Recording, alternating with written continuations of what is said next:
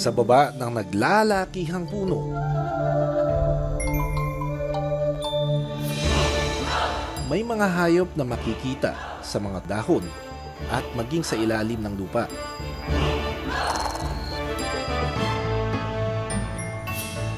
Maliliit man, hindi masusukat ang kontribusyon nila sa kalikasan.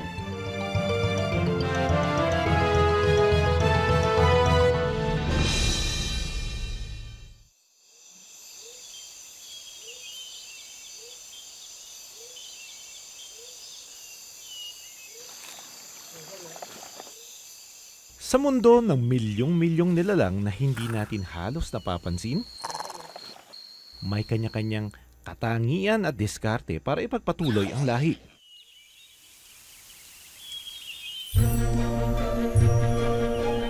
May makikilala kong insekto na nagpapatay-patayan at kayang maglambiti na parang isang gymnast.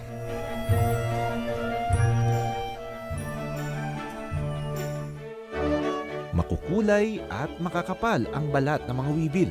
But these insects, no, ang gagawin nila, nagdi-display sila ng colors. At hindi lang basta kulay, kundi matitingkad na kulay yung nilalagay nila sa kanilang balat. So that they'll be able to escape. Ibang klaseng mimicry. Pero ang kulay ay hindi lang pampaganda ng insekto. Depensa ito para hindi sila makain ng mga predator katulad ng mga butiki.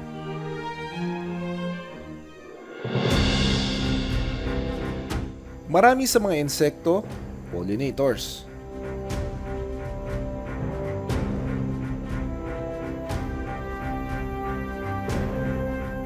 Umaga pa lang, palipat-lipat na sa mga bulaklak ang mga paru-paro para kumuha ng pollen o uminom ng nektar na kanilang pagkain.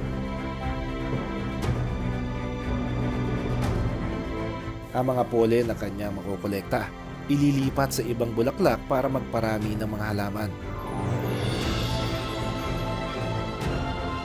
May style pala ang paglipad ng paru-paro na parang sinasalok yung wings niya tapos ipapagaspas niya saka siya umaangat.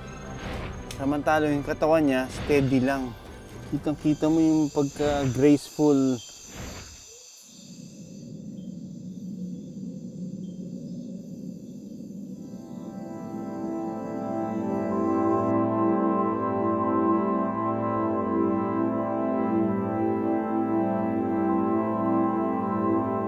Sa liit ng wasp o putakti, kaya nitong pumasok sa loob ng fig fruit. Dala ang mga pollen, sa loob na rin mangingitlog ang wasp.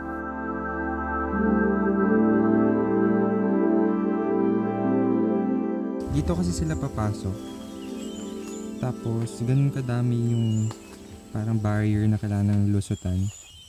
Okay, so yun yung mga flower na ano. Ayun, oh.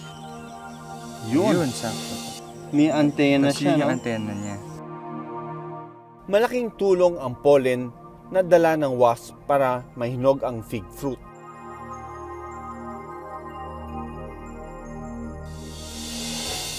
Ayun, oh. Nakita natin na it's caught in between the bristles of this fruit.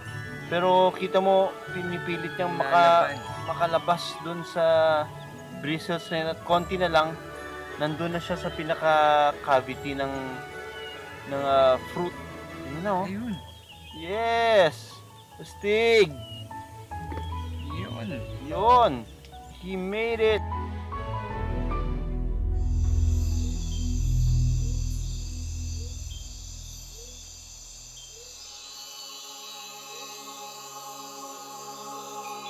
May mga insekto naman na sa ilalim ng lupa nabubuhay.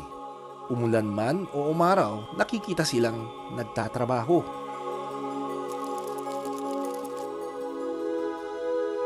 Kaya nilang magbuhat ng halos 10 to 15 times ng kanilang timbang. Pagkain nila ang mga namatay na hayop at insekto.